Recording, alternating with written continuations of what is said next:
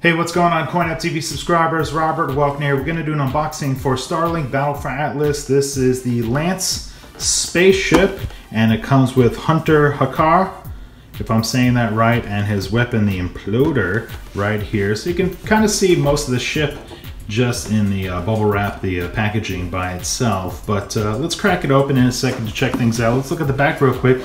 We got Hunter's bio, or at least his skill information. Honorable warrior, pierces multiple targets with his ship. So if you didn't know, the characters have their own abilities in the game, the ships have their own abilities in the game, and of course the weapons have their own abilities too, and they can kind of interchange with each of the different ships there. The Lance says intercept fast foes with a performance class ship.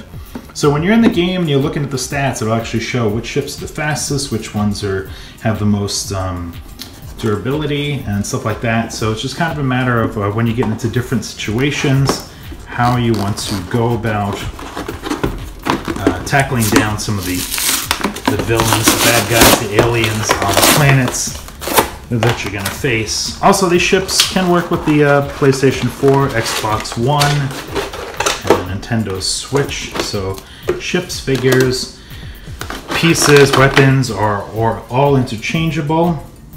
Here is a look at Hunter, somewhat up close. He's got kind of a cool pose, kind of like a ready to attack or defend pose there. Nice paint job, good facial expression, nice little figure. So these mount onto the accessory there that goes onto your controller, and then the ships go on top of them. I have an unboxing video of the playset starter kit demonstrating all that. Now from the get-go, I've always thought this was one of the cooler looking ships, and now that I have it in my hand, it definitely looks pretty cool. It's got like a sleek, pointy, dynamic design to it. Props to whoever designed this ship. I like the little gold trim here, the black, red, gold. This is crazy pointy, so be careful not to let that drop and fall down on your foot. And we got a little clear space here. So it says over here E19 SB4.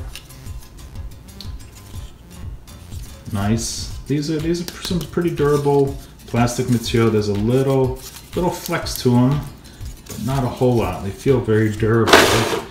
And I was wondering if you can kind of stand the ship up. So my only complaint with these ships is they don't come with like a stand. So if you put that there, that'll stand flat. It'd be nice if you can kind of stand it up there, but it doesn't look like that's possible. And finally, here's the Imploder, which this looks kind of cool. We got like a little purple gem in there.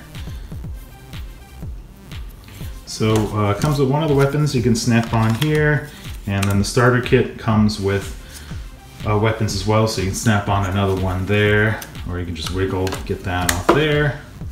And the pilot is in the ship. You see, can we see a little bit of him? He is difficult to see through the cockpit window there, but you can see there's a little bit of space. So, all right, not bad. Cool looking ship. Once it gets open, we'll have to see how this plays out in the game. Again, this is the Lance ship, and it comes with the Imploder weapon and Hunter figure. Let me know in the comments below what you think of the ship if you're going to be picking this up. For CoinOpTV, thanks for watching. We'll see you next time.